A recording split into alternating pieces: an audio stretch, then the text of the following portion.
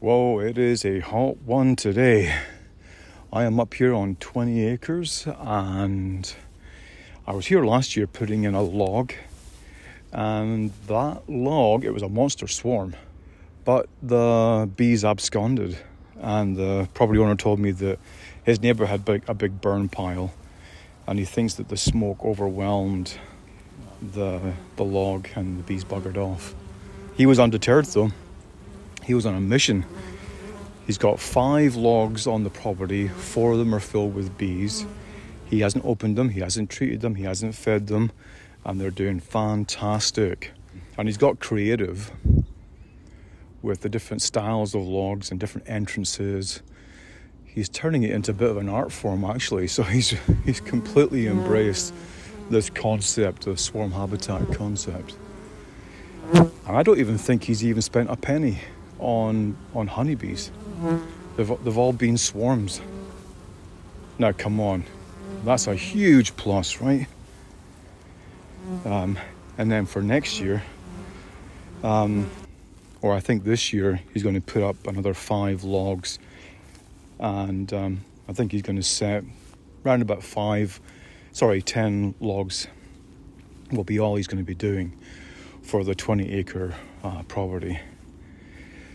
Now, the beautiful thing about this is that these log hives are actually habitat for native pollinators.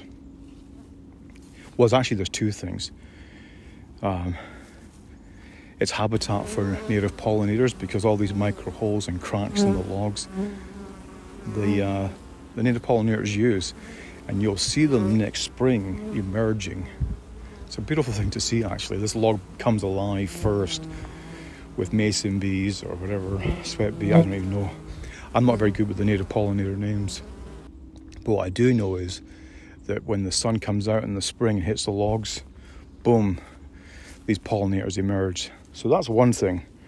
But the other thing is, well, not only was the property owner motivated to put these logs in and have a hands-off approach to having bees, now he is putting in all of these plants.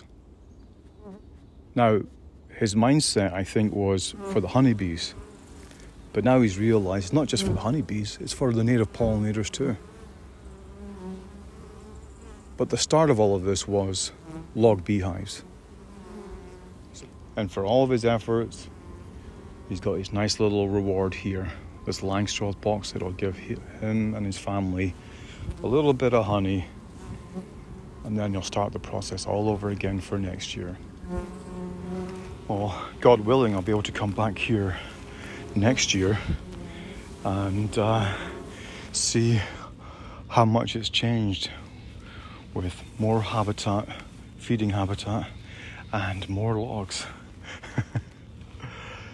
I hope this motivates other people to get into log hives. I really do. You won't regret it, like I keep saying.